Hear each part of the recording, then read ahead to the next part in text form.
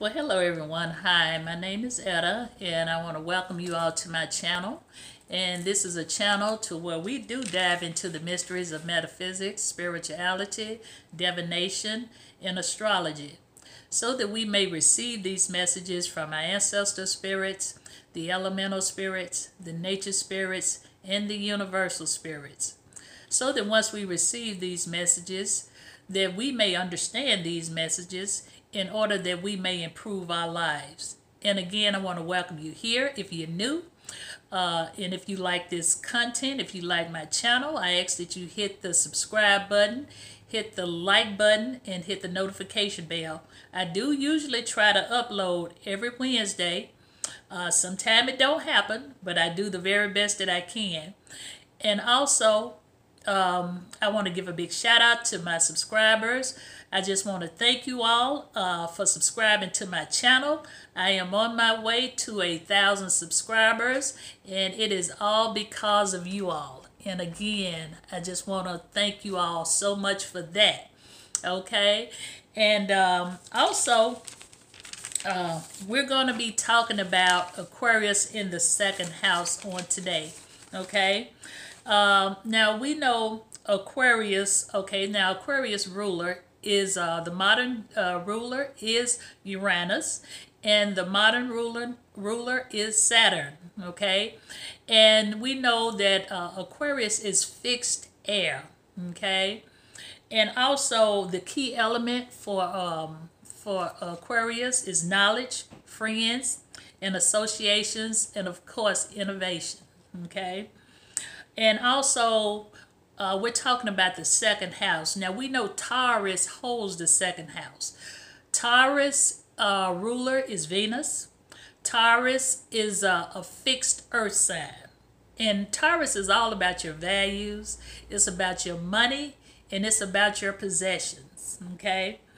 All right. So, again, we're talking about Taurus in the second house. I'm sorry, we're talking about Aquarius in the second house, which is Taurus. Okay, so Aquarius in the second house. What is it that Aquarius values most? Okay, Aquarius values is freedom, is friendship, and equality. Okay, you know, Aquarius like fairness. They like for things to be equal out among everyone. Okay, and their best resources is their sociability, very social. Okay, their stamina and their innovation, always creating, always finding ways to improve things and to make them better. Okay, so let's see. So also the subject about their money. Now we're talking about the money. Now they about the money that it can be intellectually stimulating. Okay, particularly in the financial markets. Okay, and Aquarius usually like to do long-term planning. Okay, for their finances. Okay, because they like to stretch it out. They like to build that interest up. To make the money grow. Okay, so but at times, sometimes their income tends to fluctuate, goes up and down. Now, Aquarius do best in careers like consulting and also like contracting.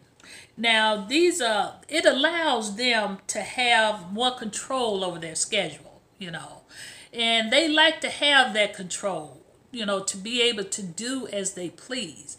Okay, because they like that freedom. Okay, all right, and also Aquarius. Now, when it comes to giving, they can be very generous, especially when it comes to family and friends. Okay, and in special charitable organizations in which they may participate in. They're very giving in those areas.